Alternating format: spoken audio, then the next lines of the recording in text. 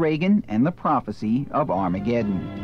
Onward, Christian soldiers, marching as to war, with the cross of Jesus going on before.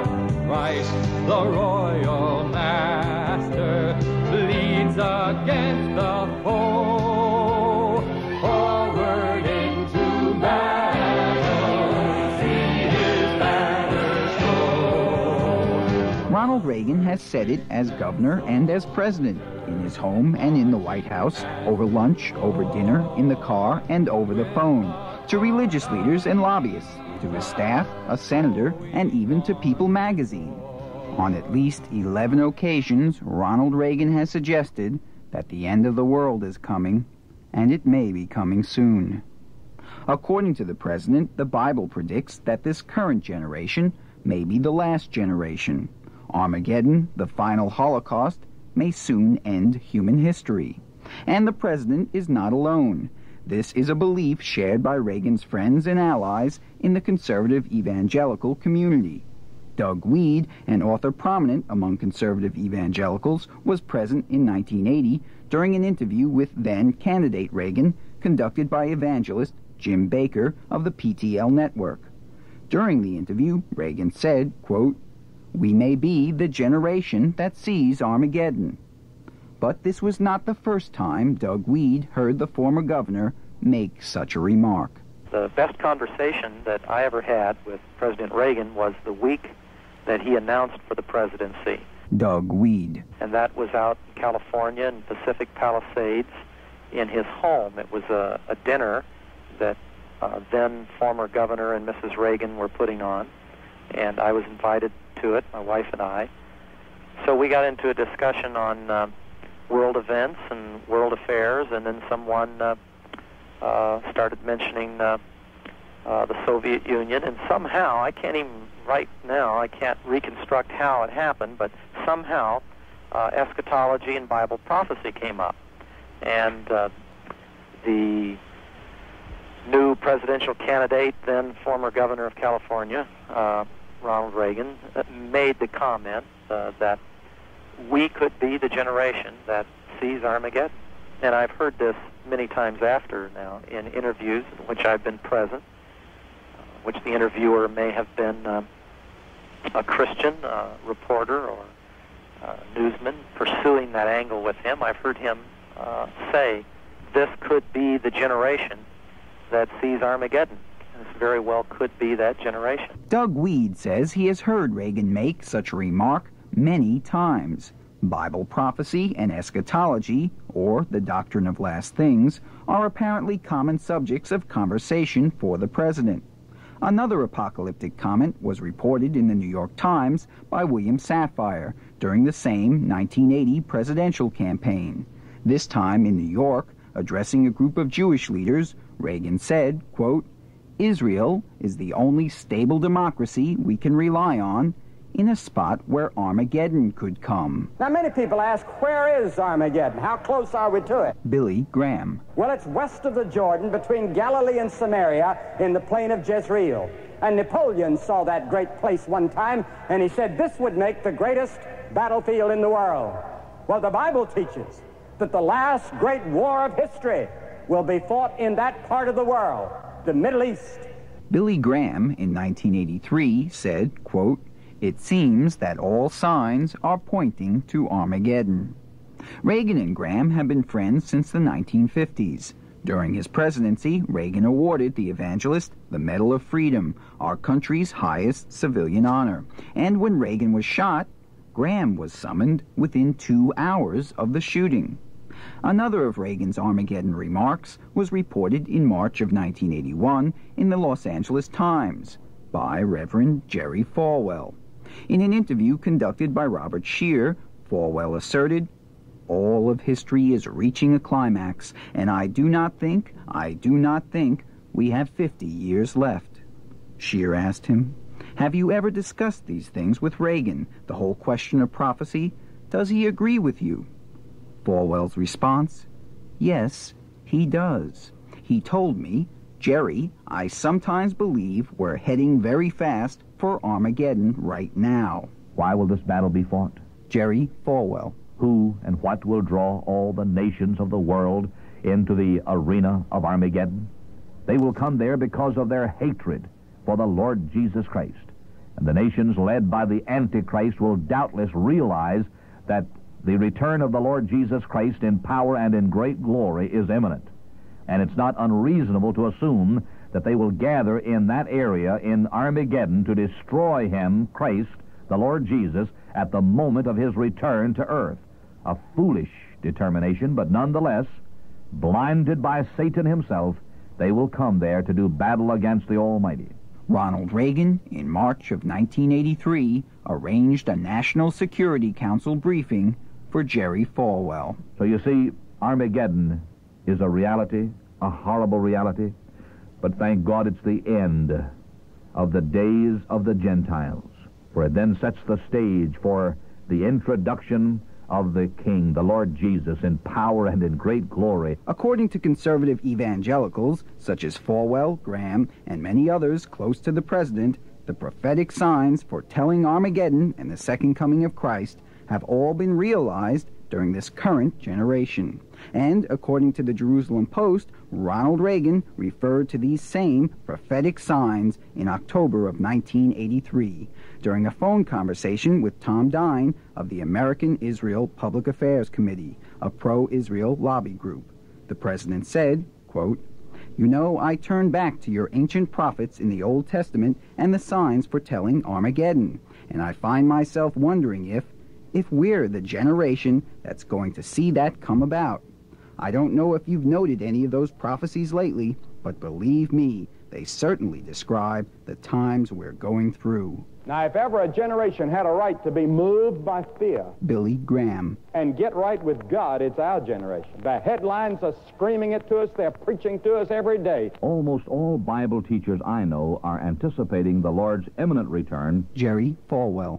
And I do believe myself that we are a part of that terminal generation, that last generation that shall not pass until our Lord comes. And the signs of the times would indicate that we're approaching that glorious moment when Christ is going to come back again. So, within the belief system of conservative evangelicals, Armageddon and the second coming are intertwined and are prophesied to take place during this current generation. But although Reagan has specifically referred to the possibility of Armageddon coming during this current generation, and although he associates with many conservative evangelicals who espouse such a belief, does the president himself actually believe in Bible prophecy, or is he pandering to a large fundamentalist and charismatic Christian constituency? Bob Slosser is the executive vice president of the Christian Broadcasting Network, one of the largest conservative evangelical radio and television networks in the country. Slosser is also the author of a biography of the president published in 1984 entitled Reagan Inside Out. As proof of Reagan's sincerity regarding evangelical theology, Slosser points to Reagan's mother, Nell. Ronald Reagan's mother, Nell, was very influential on him in just about every way. Bob Slosser. Particularly influential in young Reagan's spiritual upbringing, his Christian upbringing. The Disciples of Christ was her denomination. She was a faithful attendee at services, a very devout woman, a Bible reader, thoroughly committed to Jesus Christ as Lord and Savior. And so as a result of that, Reagan was exposed to church going, and he was exposed to Bible reading, and sort of just a natural outworking of what you might call a Christian life. And what I have seen in writing this book is that Reagan works this out in ways that often don't look religious. He doesn't talk religious. In fact, he seems a little embarrassed by extreme piety and so forth. But he works this out in what I call a manly, sort of Gary Cooper Western kind of way, and sometimes a little rough in his, in not, I don't mean in the terms of swearing and so forth, but rough in his language. For instance, he often, instead of saying, the Lord has made it plain to me I should do so and so, he's apt to say, if he's in a certain kind of a group, my first counselor told me, and he means the Lord when he uses that kind of language. So he has been greatly influenced down through the years by the teaching that he received from his mother in his early life. Well, I was very fortunate. I had a mother who implanted a great faith in me, much more than I realized at the time she was doing it. That was Ronald Reagan in 1980 during an interview with TV evangelist Jim Bakker. In his biography of Reagan, Bob Slosser writes that the president's mother, quote, believed in the divine will, perhaps to the point of predestination. I've always believed that we were put here for a reason, that there is a path, somehow a divine plan for all of us and for each one of us. Ronald Reagan to the National Religious Broadcasters in 1982. And I've also always believed that America was set apart in a special way. To preserve our blessed land, we must look to God. Do we really think that we can have it both ways? That God will protect us in a time of crisis, even as we turn away from Him in our day-to-day life? Maybe it's later than we think.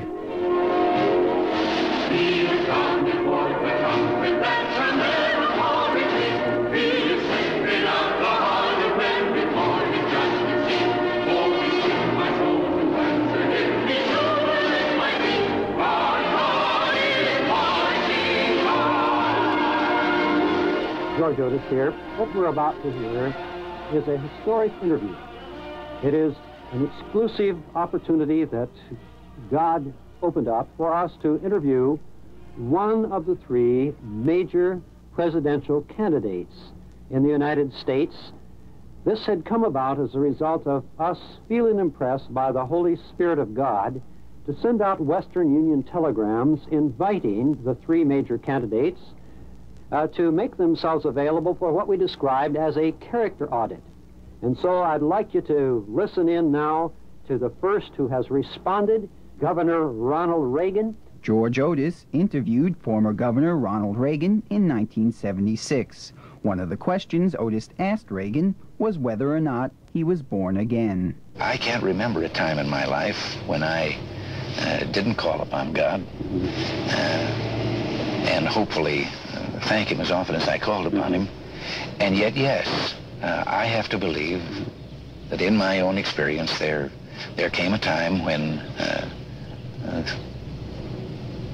there developed a new relationship, and it grew out of need, and so yes, I would say in the sense that I understand it, that I have had an experience that could be described as born again. Of course, not all born-again Christians believe in conservative evangelical eschatology, but all conservative evangelicals are born again. Did Reagan, however, conveniently get religion in time to run for the presidency? I've always been impressed and delighted with Ronald Reagan. Pat Boone. Long before he was the president and before he was even governor of California, with his spiritual sensitivity. I had many discussions with him when we were both just entertainers, and our kids were in the same school. And we would stand around after one of the functions at school in which both our children, of course, he and Nancy are older than Shirley and I, but they had children that were a year or two ahead of ours in school. And so we were at the same functions, and we'd stand around afterwards just talking about whatever came up, and invariably our discussions would drift toward the problems facing the country, what ought to be done, both political decisions, governmental decisions, and how it fit into the divine scheme of things.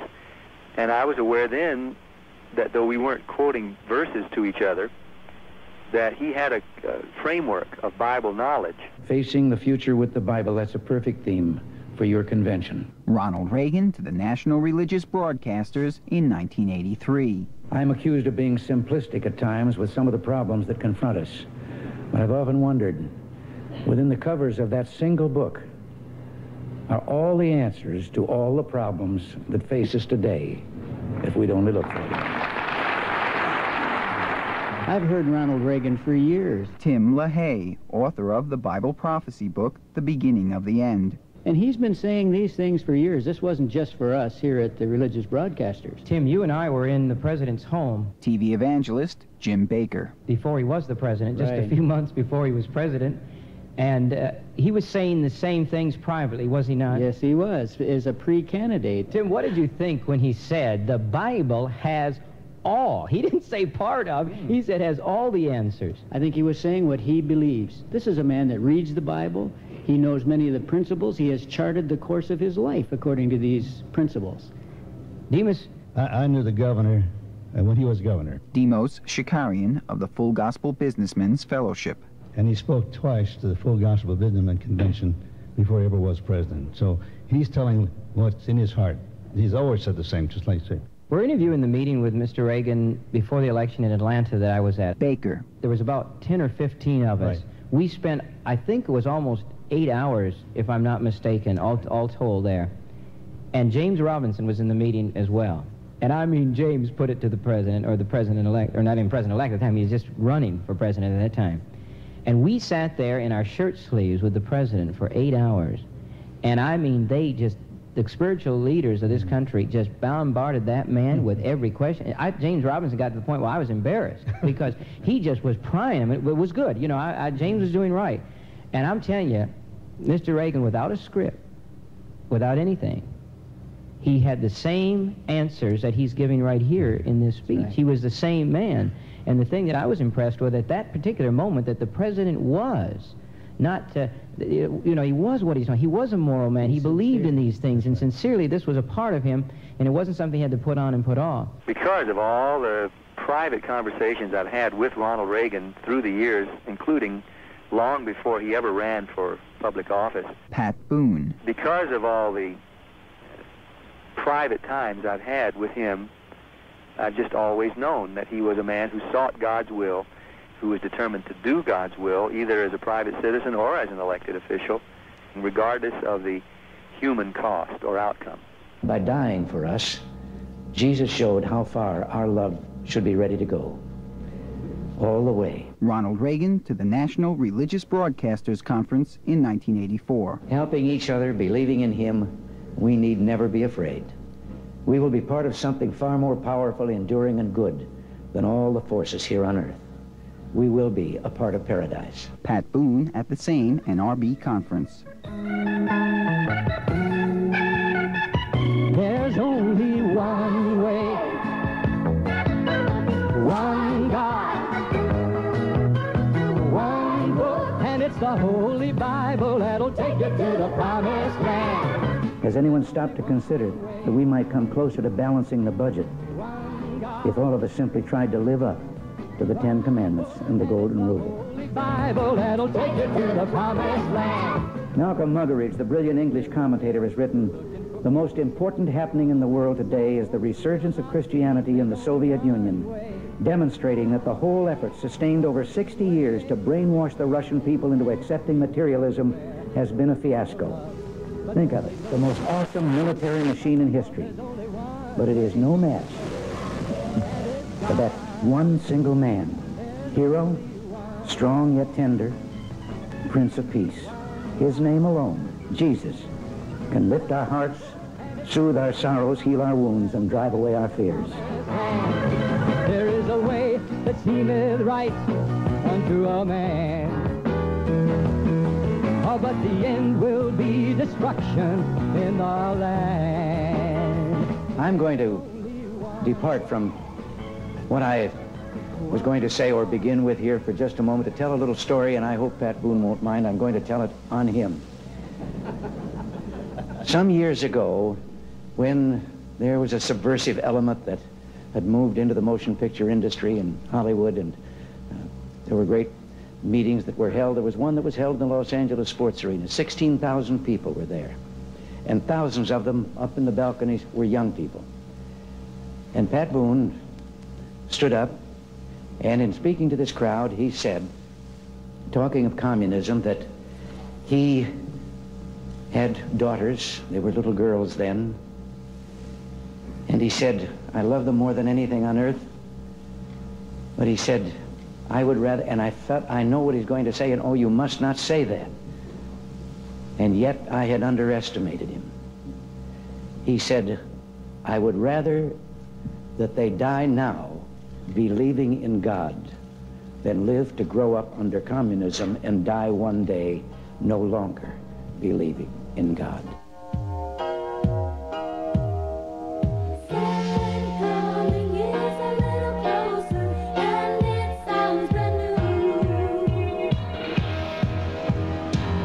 Just a kid, the words would ring inside my head for hours. They would talk and they would sing of heaven going power. I didn't know if I would want to go and leave the things and the people I know. But I'm believing now, and when he comes, it's gonna be a super show. Second coming is a little closer, and it sounds brand new. Second coming is about to happen. It's forever true. Maybe it's later than we think.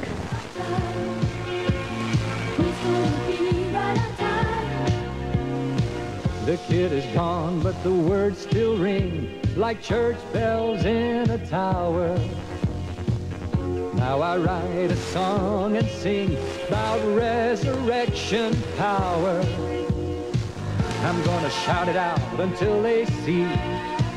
I'm gonna tell them just how it's gonna be. I'm gonna sing it out, and when he comes, everybody's gonna sing with me.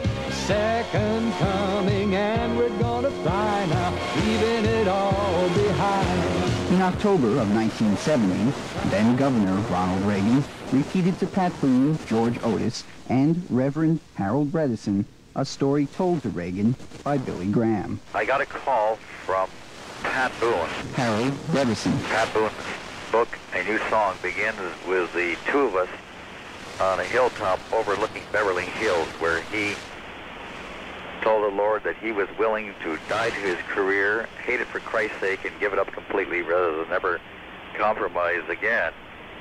And from that point on, we became very good friends. And he called one day and he said, you know, Reagan has only one day off in the 6 weeks gubernatorial campaign in which he is engaged. And on that day, he has invited me to his home just for an afternoon of fellowship. And when I go, I want to have George Otis on my right hand and you on my left.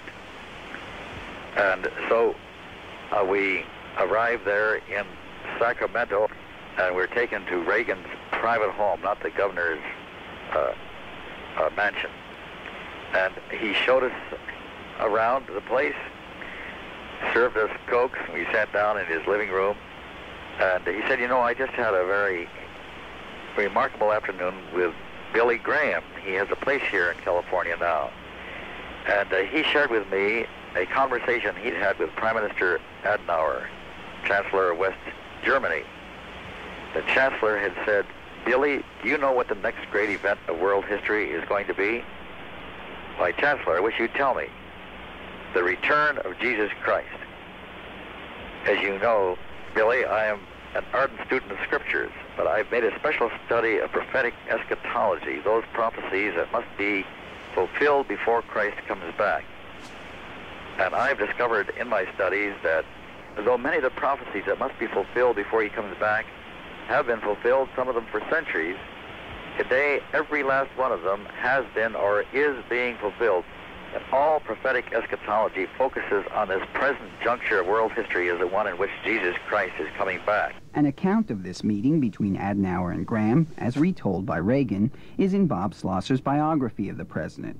And the same meeting is also alluded to by Reagan himself during an interview with the president for People magazine in December of 1983.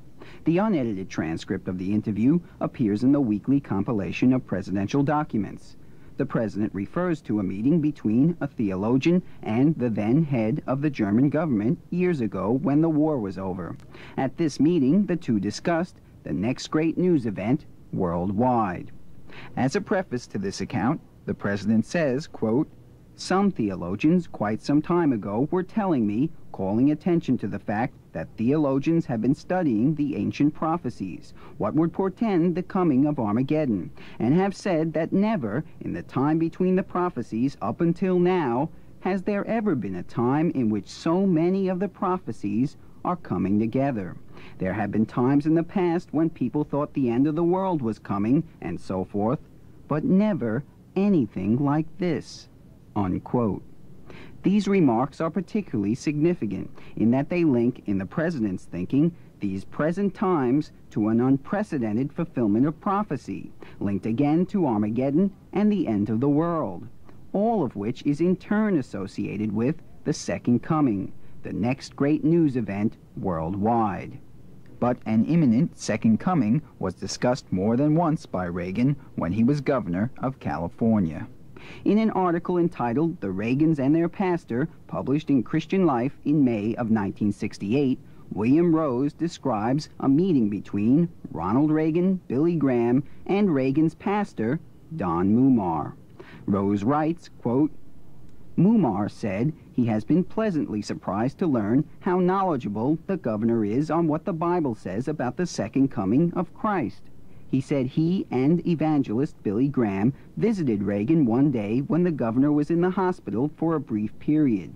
He said Graham and Reagan became engrossed in a discussion of Bible prophecy in relation to the signs of the times, and that Reagan held his own with the noted evangelist." Unquote. When Rose asked him about this meeting, Reagan said, quote, "We got into a conversation about how many of the prophecies concerning the second coming seem to be having their fulfillment at this particular time. Graham told me how world leaders who are students of the Bible and others who have studied it have come to this same conclusion, that apparently never in history have so many of the prophecies come true in such a relatively short time." After the conversation, I asked Don Mumar to send me some more material on prophecy so I could check them out in the Bible. You know, I was raised on the Bible. I also taught it for a long time in Sunday school. Then Governor Reagan was familiar with Bible prophecy. Pat Boone. His lifestyle, his decisions, his priorities have always evidenced an awareness of sort of biblical and divine priority, and that had to come from somewhere. I think it came from his own upbringing, but also one of the key sources, I think, for his Bible knowledge and an awareness of prophecy has been Herb Ellingwood, who was his legal secretary when he was governor, and during the 8 years that he was in Sacramento, with the heavy load during the 70s of being governor of the most populous state, where all the college unrest was, where there was so many demonstrations, draft card burnings, rebellions, and all these things, plus tremendous economic, social problems, all kinds of things happening. Herb Ellingwood and he spent many quiet times talking about Bible answers to these things. I can remember various conversations with President Reagan when he was governor. Herb Ellingwood. In which, or during which, he quoted the Bible or referred to the Bible in a variety of ways. He described, for example, in a meeting with me in which the entire cabinet and senior staff were present, when Billy Graham was a guest at lunch, his understanding of biblical prophecy with regard to the coming of Jesus second coming of Jesus. Herb Ellingwood, then Governor Reagan's Legal Affairs Secretary, now President Reagan's appointed chairman of the Merit Systems Protection Board, is talking about yet a third time that Reagan, as governor, discussed an imminent second coming. It was on June 29, 1971, that Reagan had Ellingwood arrange for Billy Graham to deliver to both houses of the California legislature a spiritual state of the state. In his speech, Graham said, quote, "The appeal of communism in this world is eschatological, because they have a plan for the future. The only alternate plan that I know about in the world today is the plan in the Bible. The Bible says that man is going to go from trouble to trouble and judgment to judgment, but there is going to come a day when God will intervene in the history of man and the Messiah is going to come." Unquote. After the speech, Reagan invited Graham to lunch with the cabinet and staff. According to Ellingwood, the only person there who wasn't a government official was a chairman of Graham's Sacramento Crusades, realtor Walt Hansen. Well, it's interesting at that particular luncheon, the fact about talking about the second coming of the Lord Jesus Christ. Walt Hansen. Governor Ronald Reagan asked the question, well, do you believe that Jesus Christ is coming soon? And what are the signs of his coming, if that is the case? Whereupon Dr. Billy Graham responded to then Governor Ronald Reagan by saying the indication is everything that Jesus Christ is at the very door, could come at any time. And Governor Reagan was very much at that point impressed and went along with it. Also around that same time, Herb Ellingwood. The governor was familiar with some of the books that were in this area. For example, The Late Great Planet Earth by Hal Lindsey was a book that he had read. I've given him a lot of books, and The Late Great Planet Earth was one in which has been, repeatedly discussed. Jesus said there were certain predicted conditions. Hal Lindsey. That would be like birth pangs, that would increase in frequency and intensity, and would herald his bringing in of a new world. Hal Lindsey is the author of The Late Great Planet Earth, a Bible prophecy book which Herb Ellingwood says Reagan has read and repeatedly discussed. Hal Lindsey has also been cited by Jerry Falwell as one of the sources for his eschatology. But what are those birth pangs that Lindsey points to, those prophecies that have come together, which Reagan mentions? Lindsey, Falwell, and almost every conservative evangelical see as one of the major signs the establishment of the State of Israel in 1948. According to the eschatology, it is the fulfillment of this prophecy that most probably ties Armageddon to this current generation. This, then, was the asked-for sign. Falwell. Shortly before his crucifixion, our Lord uttered the following words. He said, "Truly I say, Lindsey, the generation that sees all of the signs begin to come together will be the generation that sees them all fulfilled. Verily I say unto you, this generation shall not pass till all these things be fulfilled." Now, in context, what generation was he talking about? Jesus spoke this to answer his disciples' question as to when he would come again. Israel, he said, would soon be destroyed. And when she began to bloom again, the second coming would then be very near. He was talking about the generation that would see the signs begin to come together. Do you hear what I'm saying? It is wrong to set dates, but I do believe that according to the words of our Lord regarding that generation which shall see all these things come to pass, according to the words of our Lord, we are that generation, and we have seen in 1948 the regathering of the Jews to the land and the reformation of the Jewish nation. We are that generation. Billy Graham, in his 1953 publication, Peace with God, also pointed to the reestablishment of the State of Israel in 1948 as a sign that the end was near. He said, quote, "Many scholars who read the scriptures correctly in the view of current events feel that we are living now in the latter days of life on this earth, and that we have entered upon the final era, the last act of the mighty drama that started all those thousands of years ago in the Garden of Eden. There are stirrings in the Middle East, with the reestablishment of Israel as a separate nation, a sovereign state with its own currency, its own army, its own identity. The wheel has made its mighty cycle and is coming to a full turn." End of quote. After the formation of Israel in 1948, the most important sign to conservative evangelicals was the reunification of the city of Jerusalem in 1967. Pat Robertson, whose writings have been quoted by President Reagan and who was once a student pastor under Reverend Harold Bredesen, is now president of the Christian Broadcasting Network, where Reagan biographer Bob Slosser also works. In his autobiography, Shout It from the Housetops, Pat Robertson pointed to the reunification of Jerusalem in 1967 as a primary sign of the end of the world. He also tied this sign to the role of the Christian Broadcasting Network, CBN. Robertson wrote, "Somehow I knew that the future of CBN was intertwined with the destiny of the nation of Israel. I didn't know exactly how we would be related, but I did know that the start of construction of our headquarters building on the same day that the Six-Day War began was highly significant. The takeover of Jerusalem by the Jews during that war was a signal that the times of the Gentiles had ended. In my thinking, the ministry of CBN was an end-time ministry. Like John the Baptist, we had been called to proclaim the end of the old age and to prepare the people for the coming of Jesus Christ and the new age." In 1967, Hal Lindsey, we began to see the phasing out of the times of the Gentiles. You know why?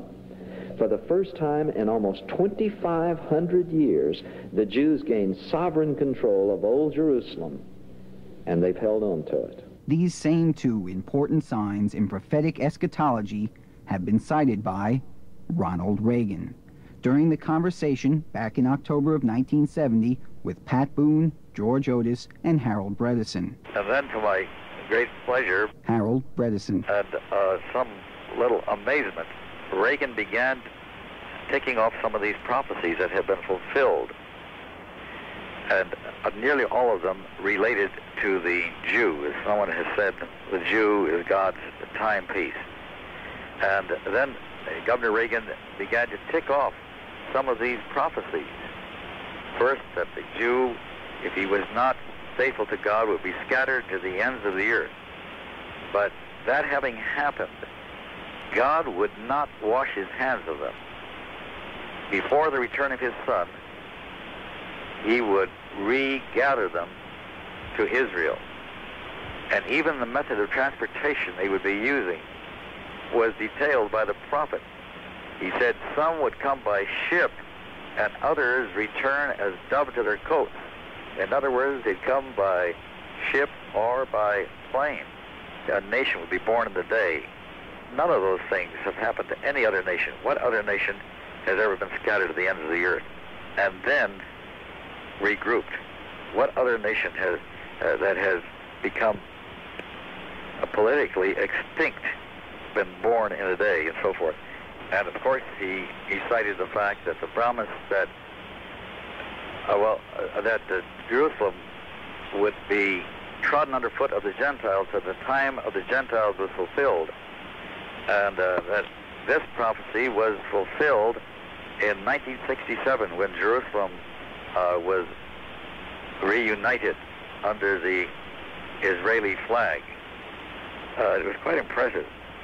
What impressed me especially about it was the fact that I could see that Reagan had grown spiritually tremendously from the time 3 years earlier when he had auditioned for a company I was starting at the time called Bible Voice.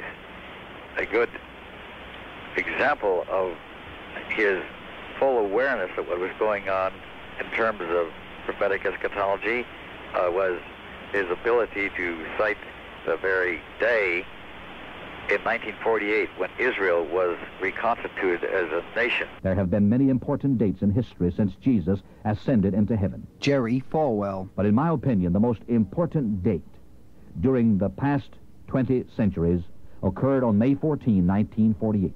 It was on that day at 4:30 p.m. that Israel officially became a nation again.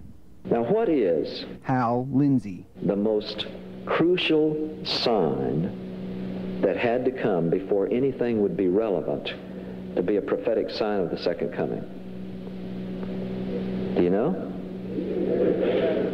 Israel. That was it. Israel. Reagan is quite knowledgeable about the scriptures. Bob Slosser. And particularly keenly interested in the various parts of prophecy that have been and are being fulfilled.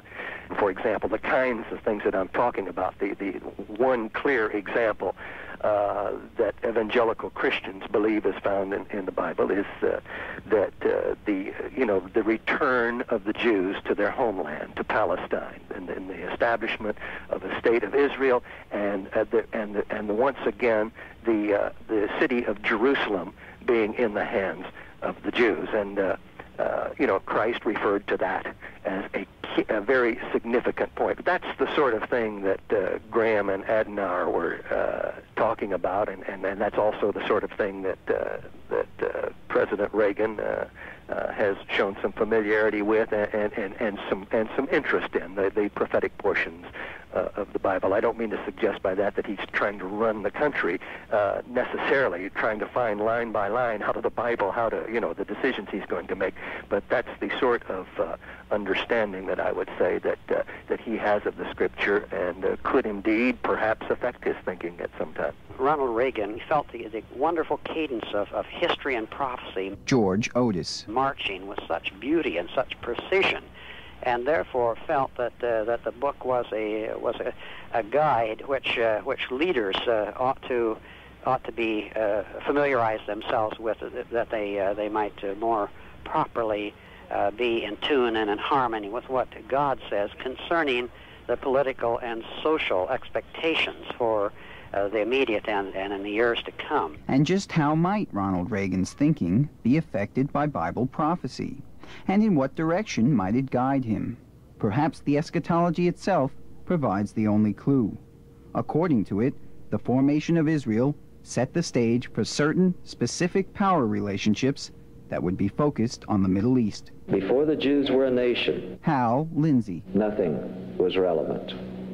Now, when that occurred, there began to be a countdown of all kinds of prophetic signs falling into place. Because there had to be certain spheres of political power that would emerge. And now, according to the prophetic pattern, the whole world would be focused on the Middle East, and particularly Israel in the last days. All of the nations would be troubled and become involved with what goes on there.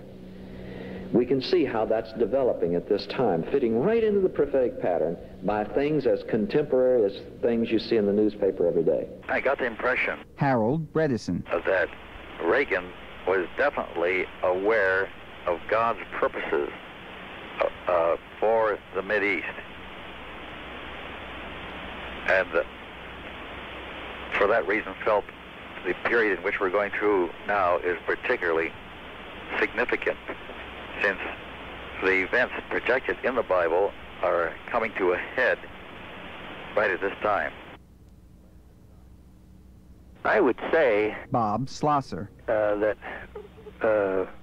Reagan holds a biblical view of the Middle East, and of course that's not always completely clear at any given moment in history how you apply that. And I would, because he holds this, a view that would say that Israel's role in history is definitely central and very important. I would not, however, expect him to do anything in a political way, or a governmental way, or a leadership way, or in a Christian way that would be unfair to, say, the Arabs, or to those who are opposed to Israel. I don't believe he can do that. I believe that he fully recognizes that it's not up to him to fulfill the prophecy. It's up to God to fulfill the prophecy. But I think what he has an awareness of are the signposts along the way. Now, he would not want, in my judgment, he would not. I'm not speaking for Reagan on this, because I haven't talked in great detail with him on this. I did not have the opportunity, but I've talked with people who have. But I would not expect Reagan to do anything that would be contrary to the revealed will of God, as revealed in the Scriptures. I definitely believe that Ronald Reagan Pat Boone would make no decision that would run counter to his understanding of God's direction and what God says is going to happen and what God says what he wants to happen. I believe that Reagan is sufficiently conversant with the Bible Bredesen and yielded to the will of God that he would not do anything that would frustrate or seek to frustrate the purposes of God as indicated in the Scriptures. If, as Schlosser, Boone, and Bredesen suggest, Reagan would not do anything contrary to the will of God as revealed in the Scriptures, it becomes important to know what most conservative evangelicals see as God's will, especially as it pertains to the Mideast. According to their interpretation of the Bible, what is predicted to take place?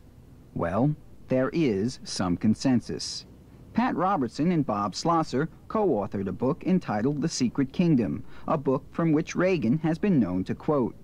In The Secret Kingdom, Robertson writes, "Here is what we can expect to happen in the days, months, and years ahead.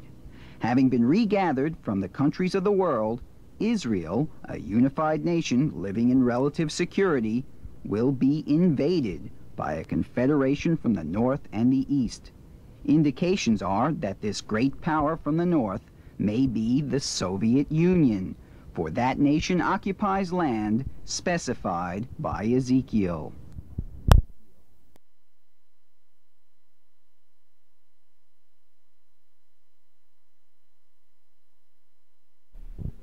Falwell. Predicted by the prophet Ezekiel in chapters 38 and 39 of his book, which point up the soon return of our Lord. These communists are God-haters, they're Christ-rejectors, and their ultimate goal is world conquest. Some 2,600 years ago, the Hebrew prophet Ezekiel prophesied that such a nation would rise to the north of Palestine just prior to the second coming of Christ. In Ezekiel chapters 38 and 39, we read that the name of this land would be Rosh. That's Ezekiel 38, verse 2. In the American Standard Version, Rosh, R-O-S-H. He continues by mentioning two cities of Rosh. These he called Meshech and Tubal. That's all in verse 2 as well. The names here are remarkably similar to Moscow and Tobolsk, the two ruling capitals of Russia today. Also, Ezekiel wrote that the land would be anti-God, Ezekiel 38, verse 3, and therefore God would be against it. He also said that Russia, or Rosh, would invade Israel in the latter days. That's verse 8. Then he said this invasion would be aided by various allies of Rosh, verses 5 and 6 of Ezekiel 38. He named those allies Iran, which we have in the past called Persia, we now call Iran, South Africa, or Ethiopia, North Africa, or Libya, Eastern Europe, called Gomer here in Ezekiel 38, and the Cossacks of southern Russia, called Togarmah in this chapter. In 38:15 of Ezekiel, the prophet describes the major part of horses in this invasion, that horses will play a very dominant role. The Cossacks, of course, have always owned and bred the largest and finest herd of horses in history. The purpose of this invasion, Ezekiel said, was to take a spoil, verse 12, chapter 38. If one but removes the first two letters from this word spoil, he soon realizes what Russia will really be after, obviously, oil. And that is where we find ourselves today. This, then, is Ezekiel's prophecy concerning Russia. Billy Graham, in Peace with God, writes, quote, "We are told that Ezekiel 38 and 39 may well be describing Russia and the mighty power of communism in the great armies that shall rise and march against the Lord in the latter days." Ezekiel said 3 times that it would be a power to the uttermost north of Israel. Hal Lindsey. Now, Russia is the mortal enemy of the state of Israel. When I was over in Israel recently, I had the privilege of talking to General Eric Sharon, the brilliant Israeli general who saved the day in the Yom Kippur War by turning the tide and actually invading Egypt against orders. Eric Sharon, as I talked with him and we talked about the Middle East and the situation there, he told me, he said, well, you know, the Arab is not the real problem. The Russian is the problem. And I thought I would really shock him a little bit, so I said, well, General, do you realize that one of your prophets told you that 2,600 years ago? And he looked at me with a twinkle in his eye because he's quite a joker. And he laughed and he said, you're talking about Ezekiel, aren't you? And I was stunned to find out he knew about that prophecy. And he said, oh yes, he said, some of my best military campaigns I got from the Bible. So he said, you know, the Bible's no mystery to us Jews. But the Russian is, as Ezekiel predicted 2,600 years ago, the mortal enemy of Israel. I believe the events are shaping up very rapidly, fulfillment of Ezekiel. Harold Bredesen. Where it says that Russia, Iran, Libya, Ethiopia would league up to come to descend upon Israel. It's so impressive, isn't it, that these nations are already flowing together in their strategies. In fact, when I was with the Shah of Iran on his deathbed, I told him that he did not have to berate himself for the having lost the throne, because this prophecy could not be fulfilled as long as Russia's worst enemy and Israel's best friend was on the throne of Iran. And I believe that Reagan is conscious of this section of the scriptures, and that it is having a real impact on his policies. It seems that not only do Robertson, Falwell, Graham, Lindsay, and Bredesen see Russia as a biblically predetermined enemy, but so apparently did the Shah of Iran and Israeli General Ariel Sharon. Bredesen suggests that Reagan is subject to this same determinist view. Well, according to Senator Howell Heflin, a Democrat from Alabama, Ronald Reagan interprets the Bible to mean that Armageddon will take place in the Middle East and that Russia will become involved in it. The New York Times in October of 1981 reported that, after a discussion with President Reagan, Senator Heflin said, quote, "We got off into the Bible a little bit. We were talking about the fact that the Middle East, according to the Bible, would be the place where Armageddon would start. The president was talking to me about the scriptures, and I was talking a little to him about the scriptures. He interprets the Bible and Armageddon to mean that Russia is going to get involved in it." Yes, Ronald Reagan indeed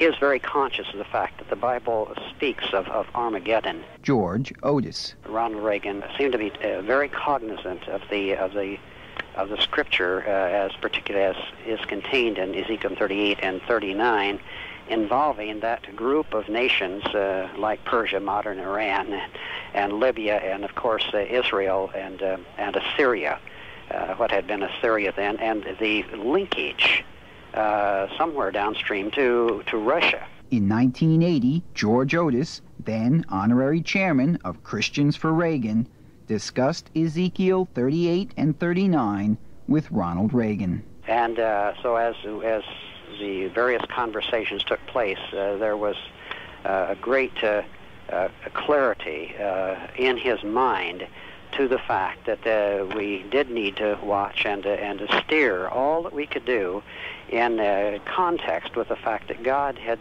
foretold the significance of the fact that that area, what we call the Holy Land, the Middle East area, is like the stage upon which the not only the last act of time will be worked out, but also the stage of the last scene of the last act of time, and his own reading of the Scripture and his being a student the movement and the march of nations that play a role in the particularly the Ezekiel section involving the Middle East, made him conscious of the fact that we're approaching that time very rapidly. Otis maintains that the president's understanding of prophecy has influenced his rhetoric regarding the Soviet Union. It's little wonder that modern observation plus his grasp of the of prophecy concerning what we now call Russia would cause him to express a description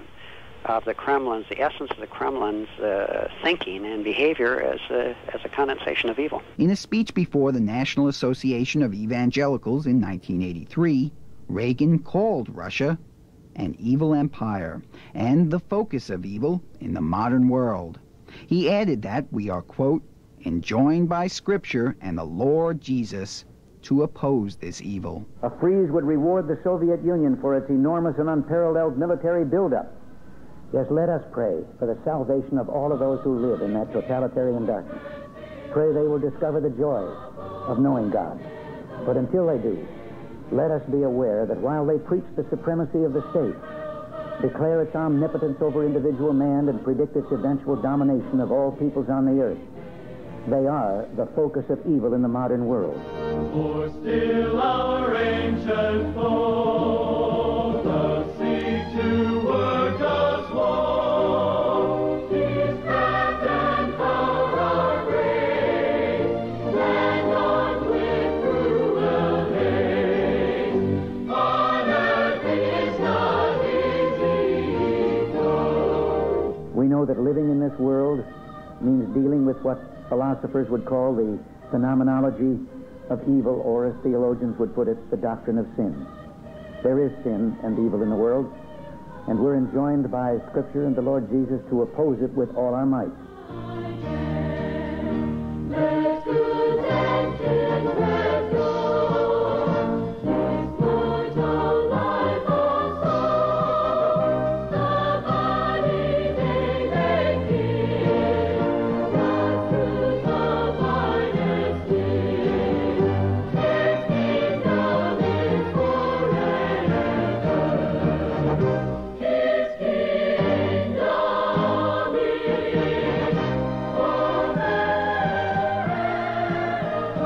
I believe that communism is another sad, bizarre chapter in human history whose last pages even now are being written. Reagan's belief that communism's last pages are even now being written is also consistent with conservative evangelical eschatology.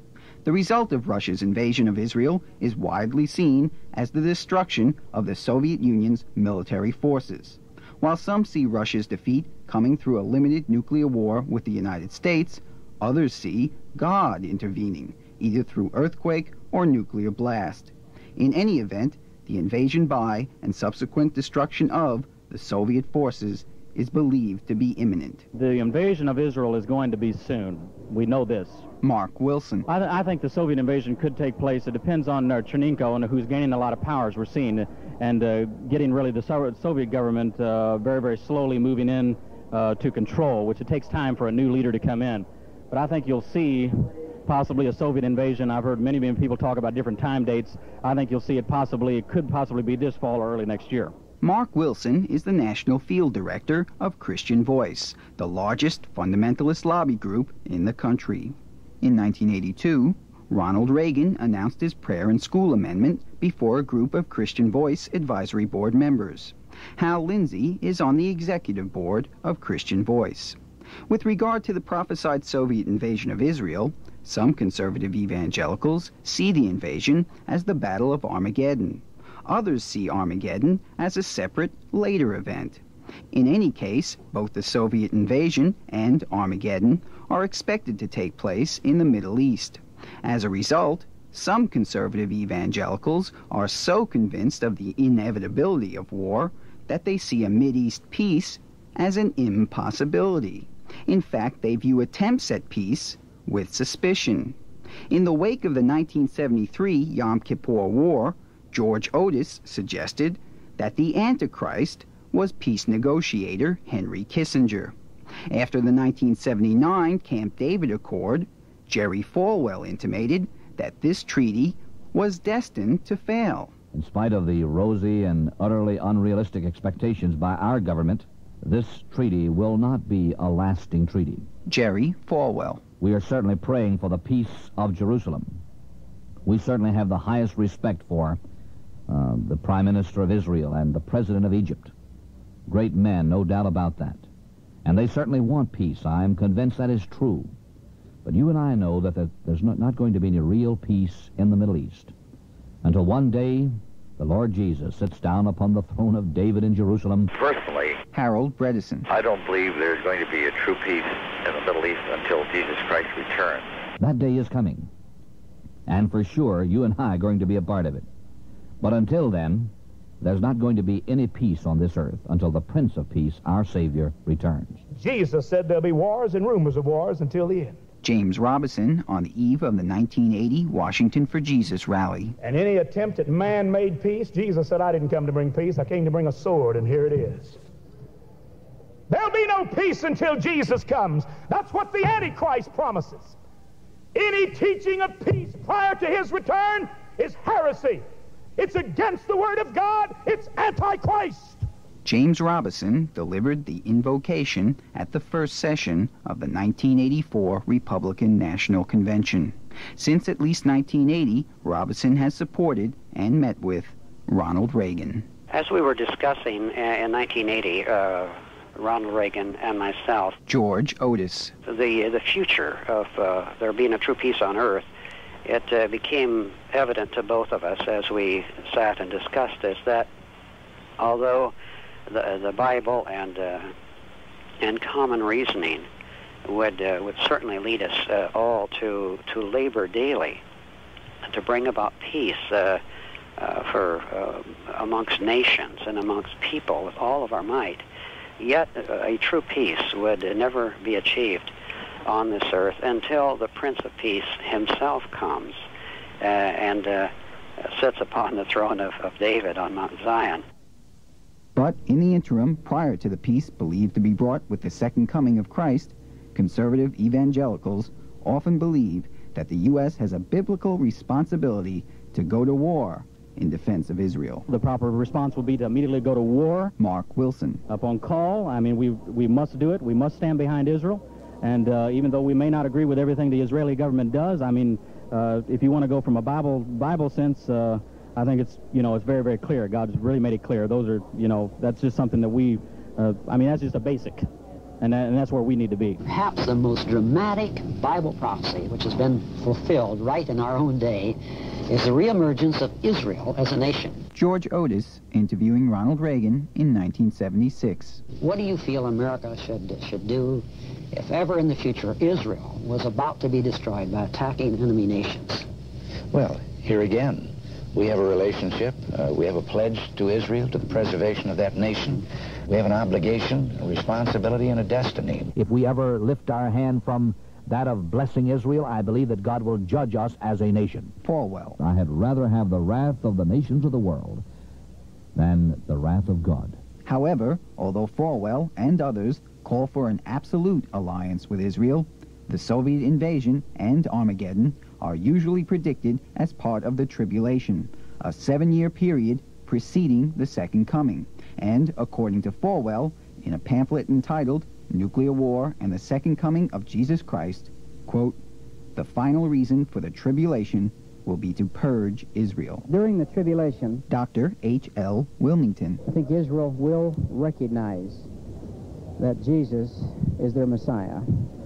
And they'll also recognize that the Antichrist is the Antichrist. As I understand, it's rather technical and somewhat extended, but that the Antichrist will come into power through his ability to consolidate Western civilization. He will pretend to be a friend to Israel, and in the middle of the tribulation, he will show his true colors, and they'll recognize that he's not the benevolent world dictator or the friend of Israel, and that he will betray the 7-year covenant that he's made with Israel. He pretends to be their friend. He guarantees peace in the Middle East for 7 years, and then they'll recognize that he is indeed the Antichrist, and all hell will break loose, and many of the Jews will lose their lives. In fact, There are some theologians that feel, on the basis of reading Zechariah 14, that 2/3 of the Jews will be slaughtered, and difficult to know who a Jew is today, but approximately 16 million Jews, which means that he will kill more than Hitler killed. Some will escape, a remnant will escape, but during that time then they will realize that the Messiah was Jesus, and then when Jesus comes again, they will accept him as their Messiah this time. H.L. Wilmington is the director of Jerry Falwell's Liberty Home Bible Institute, which Wilmington claims is the largest evangelical correspondence school in the world. Wilmington was also Hal Lindsey's roommate at Dallas Theological Seminary. Lindsey, in his book The Rapture, writes that God has, quote, unfinished business with the Israelite people and Jerusalem.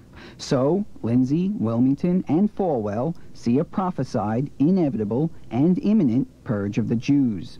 Wilmington projects that more Jews will die than Hitler killed. Many Jewish leaders may be wary of these prophetic politics. The eschatology itself does not benefit Israel as much as an alignment with Israel is seen as benefiting Christians. Approaching the final battle, they are on God's side. But some Jewish leaders take a more pragmatic approach, accepting conservative evangelical support for Israel while dismissing the portions of the eschatology that are negative toward the Jews. Gerald Strober is the national director of American Friends of Tel Aviv University and a biographer of Jerry Falwell. In the March 1981 issue of Reform Judaism, Gerald Strober says, quote, I am not frightened by the evangelical eschatology because I don't expect it to work out quite that way. We may have to deal increasingly from self-interest rather than from some philosophical and ideological overview.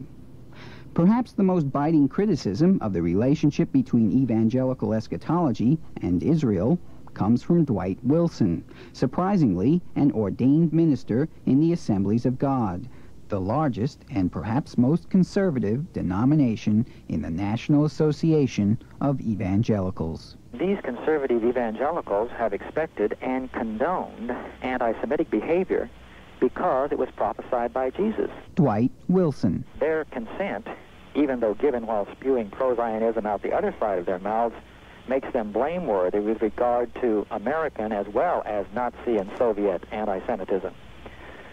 Neither as a body nor as individuals has their cry against such inhumanity been more than a mere whimper. On the other hand, the establishment of the State of Israel has been unquestionably approved with little or no consideration of the effect on the native Arab population. Even if the right of Israel to exist as a nation is granted, the situation still demands that the decision be made on the basis of a just and moral consideration, rather than merely on the grounds that it fulfills prophecy. In addition to all of this, not only do Wilmington, Lindsey, Falwell, and others believe that the purpose of the tribulation will be to purge the Jews, but they, along with a majority of conservative evangelicals, believe that Christians won't have to go through the tribulation at all. Instead, they believe that they will be raptured out, caught up in the air to be with the Lord before Armageddon. This mass Christian escape from the final Holocaust is called the rapture. You say, what's going to happen on this earth when the rapture occurs? Falwell. You'll be riding along in an automobile. You'll be the driver, perhaps. You're a Christian. There'll be several people in the automobile with you, maybe someone who is not a Christian. When the trumpet sounds, you and the other born-again believers in that automobile will be instantly caught away. You'll disappear, leaving behind only your clothing and physical things that cannot inherit eternal life. That unsaved person or persons in the automobile will suddenly be startled to find that the car is moving along without a driver and suddenly somewhere crashes. These saved people in the car have disappeared. Other cars on the highway driven by believers will suddenly be out of control, and stark pandemonium will occur on that highway and every highway in the world where Christians are caught away from the driver's wheel. I think the one nation, H.L. Wilmington, that will be most affected by the rapture than probably most of the other nations put together is the United States of America. Now, think of the following scenario. If the rapture would take place today, Russia would be totally unaffected. I mean, the premier, the president, members of the Kremlin, they're going to be right there. But if we believe our president, he says he's born again, and I feel he is. George Bush, the vice president's born again. You have a number, probably 30% of the United States Congress can identify with the born-again experience of a Jimmy Carter. So you think of all the mass confusion and the unbelievable power vacuum if all these leaders, political, economic, as well as the religious field, community, will be swept up. There'll be absolute chaos. Now, it'll be business as usual in some of the socialistic countries. In Cuba, Castro will still be there probably. What a tragic thing that's going to be, because those who are left behind will then go into the tribulation period, a time of punishment and trouble and trial such as this earth has never known. And that 7-year period of time will culminate and consummate with the Battle of Armageddon. Well, there are many prophecies made in ancient times in the Bible which speak of the kind of destruction that will be wrought upon the earth in the last great war before Jesus comes back. Hal Lindsey. And they are perfect descriptions of a nuclear war. When the blood shall flow in the streets up to the bridles of the horses for 200 miles. An awful, horrible time. You know, I'd rather be alive right now than any other period in human history, even if I could have made the choice. Why? Because I want to see all this war and suffering? No, you know why? Because I ain't going to be here. Hallelujah, I'll see you in the rapture. Yes, I'll see you in the rapture. I'll see you at the meeting in the air. There with our blessed Savior, we'll live and reign forever. Yes, I'll see you in the rapture some sweet day. Well, nuclear war and the second coming of Jesus Christ, Armageddon and the coming war with Russia. What does all this have to do and to say with and to you and me? It says this: prepare to meet thy God. If you know the Lord Jesus Christ is your Savior, none of this should bring fear to your heart, because we're going up in the rapture before any of it occurs. For there's going to be a meeting. I'll see you in the rapture some sweet day. Oh, hallelujah. While a belief in the rapture itself is apparently universal within this eschatology, not all conservative evangelicals believe in a pre-tribulational rapture. That is, a rapture that occurs before the tribulation, before war in the Middle East, nuclear war, or Armageddon. A number of evangelicals believe in a mid-tribulational rapture, which is not extremely different than the pre-trib position, because it is believed that the worst will come in the second half of the tribulation period. So the mid-tribs, along with the pre-tribs, are to be raptured out before any Holocaust. The post-trib position, though, is the hardest to define in terms of the fate of believers during nuclear war or Armageddon. However, there is at least one thing that pre-tribs, mid-tribs, and post-tribs have in common. They all agree that after the Battle of Armageddon, the believers will come back to earth with Christ and rule the world. Christians will occupy all of the most powerful positions in culture and government, and this reign will last for 1,000 years, which is known as the millennial kingdom of Christ. Now the glorious thing is, Billy Graham. Jesus Christ, before the human race blows itself up, before it happens, is going to come back. And he's going to set up his kingdom, and he's going to rule, and the kingdom of God is going to be the permanent triumph. It'll be a theocracy. It'll be Christ in control. And you and I as believers will reign with him, and we have a glorious hope beyond the grave. Post-tribs like Robertson and Schlosser believe that this future kingdom age already exists, to some extent, in the current human age, but that the new world is now invisible. As Pat Robertson says, there are these principles that underlie the natural creation right now, and they're invisible. Bob Slosser. There's an invisible world as well as this visible world that we live in, and it's the invisible world that sort of holds up it's the invisible world that sort of holds up and supports the visible world. Well, one day, you see, that's going to be flip-flopped, and the inside is going to come outside, and the kingdom of God is going to be completely manifest and completely seen and completely visible, and that will be what we will be living in. In the meantime, we're living in this spiritual world that underlies the natural world. So real is this invisible world, writes Robertson in The Secret Kingdom, that, quote, when Jesus comes to earth the second time, things will be turned inside out, and the invisible will become the visible. In his book, The Secret Kingdom, Ronald Reagan to the National Religious Broadcasters in 1984. Pat Robertson told us, there can be peace, there can be plenty, there can be freedom. They will come the minute human beings accept the principles of the invisible world and begin to live by them in the visible world. There's a new world coming, writes Robertson, and we already know its principles.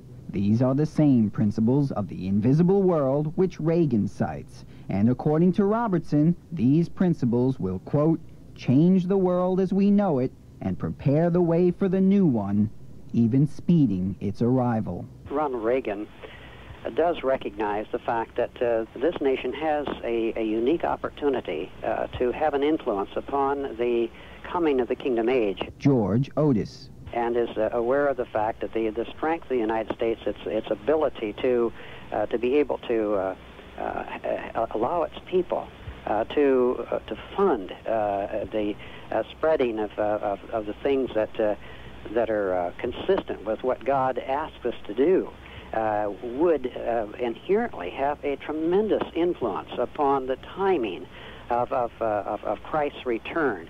It's clear that this is in the forefront of his mind, the fact that the pulpit which he has and the nation on which it rests should essentially be a moral and spiritual strength to the whole world and influence the dawn of the kingdom age. So, Otis, a pre-trib, and Slosser and Robertson, both post-trib, believe it is humanly possible to influence the coming of the kingdom age, to speed its arrival. Otis believes that Reagan is aware that as president he can have a tremendous impact on the end of civilization and the arrival of the new world. But it is important to note that for most conservative evangelicals, the new world is not synonymous with a new planet. Though many predict nuclear wars prior to the second coming, these are seen as limited nuclear wars. For only after the millennial kingdom, that 1,000-year reign of Christ, is God to use nuclear power to blow up this planet and replace it with eternity. God says, I'm not going to let the human race blow up in an atomic war. Billy Graham. I'm going to stop it, and I'm going to save for the elect's sake. That's why it's so important for believers, even though we're a small minority, for our sake, the human race will be saved. We believe that if Jesus came today, and no man knows the day or the hour when the Lord is coming, but if he came today, and he could, Jerry Falwell, then there is at least 1,007 years yet to be lived out upon this planet. 7 years of tribulation, 1,000 years of the kingdom reign of Christ, the millennium. So no one can destroy this planet for at least another 1,007 years. If Jesus were to come 10 years from today, then add that 10 years to the 1,007 years, and obviously there are at least 1,017 years of use, and so on. So we don't need to march out in the streets with the peaceniks and the freezeniks, nor do we have to go to bed at night wondering if someone's going to push the button and destroy the planet between now and sunrise. There is something else that all conservative evangelicals seem to have in common. They do not fear war in the Middle East, nuclear warfare, or the Battle of Armageddon. They rejoice in all of it, for these are all signs of their future reign in the millennial kingdom on earth and with Christ in heaven for all eternity. Hey, it's great being a Christian. We have a wonderful future ahead. The fact of Christ coming back should be of great comfort to every believer in the world. We've got a hope. We've got an eschatology. We've got a program. We've got a future. The future belongs to us.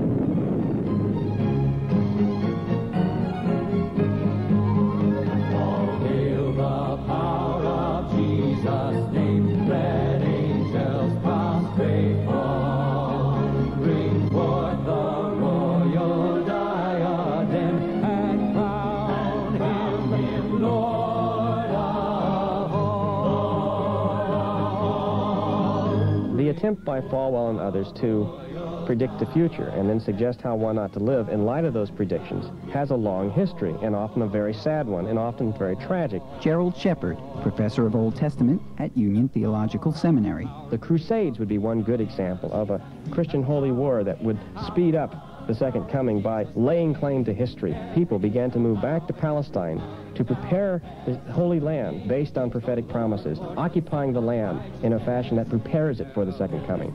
That attempt to speed up the Second Coming, to manipulate the future by use of arms and one's possessions, had disastrous consequences for Jews and for people in general that participated in that kind of political movement.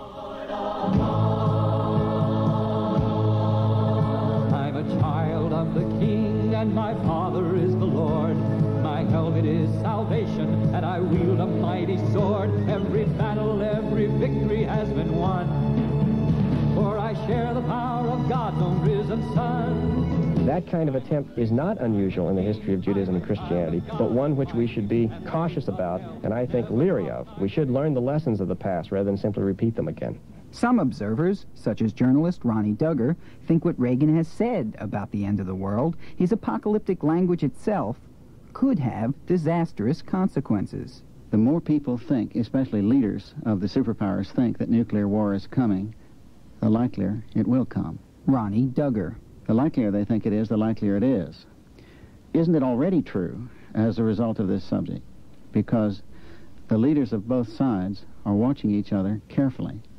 That President Reagan has told the Soviet Union, as well as the rest of the world, that he thinks Armageddon could come in this generation, may well come, could start in the Middle East. And doesn't that have to mean to the other side that he might be predisposed to see events there as precursors of such a God-ordained cataclysm? I think what worries me the most when Ronald Reagan panders and perhaps even believes what people like Billy Graham, Hal Lindsey, Harold Bredesen, Pat Robertson, and Jerry Falwell are saying about this generation being the last one prior to the imminent Second Coming. Gerald Shepard. I think what bothers me the most is not simply that they believe that this is the last generation. In one sense, Jonathan Schell has already suggested this may be the last generation in terms of just this sheer numbers of nuclear warheads that allow for a certain accidental factor to intrude and threaten our own time. However, it's one thing to bemoan the fact that we have taken the risk of destroying this generation. It's another to see that fact as a glorious sign of the imminent Second Coming of Jesus Christ, and then use that information in order to evaluate the relation of nations to one another, to decide which nations are going to participate in which final war, to decide who we should align ourselves with now in anticipation of Armageddon. That kind of thinking and using biblical prophecy, or pandering of people who use biblical prophecy in such a fashion, to me is the kind of thing presidents cannot afford to participate in. It's a misuse of a message of hope in terms of a disaster scenario that could lead to very bad public decisions about our conduct in the world. It's bad policy making, poor Christianity, and a threat to the human race. Maybe it's later than we think. Onward, Christian soldiers, marching and to war, with the cross of Jesus going on before. Christ, the royal master, leads against the foe, forward into battle, see his battle. host and producer of Ronald Reagan and the Prophecy of Armageddon, I would like to thank Larry Jones for his research and other assistance, and radio station WBAI-FM, where this documentary was produced. The distribution of this program was made possible in part by the Corporation for Public Broadcasting through National Public Radio's Satellite Program Development Fund. Ronald Reagan and the Prophecy of Armageddon was produced by Joe Cuomo, who is solely responsible for its content. Cassette copies of this program are available by writing to me, Joe Cuomo, C-U-O-M-O, care of WBAI, 505 8th Avenue, New York City, 10018. That's Joe, C-U-O-M-O, care of WBAI, 505 8th Avenue, New York City, 10018, for cassette copies of Ronald Reagan and the Prophecy of Armageddon.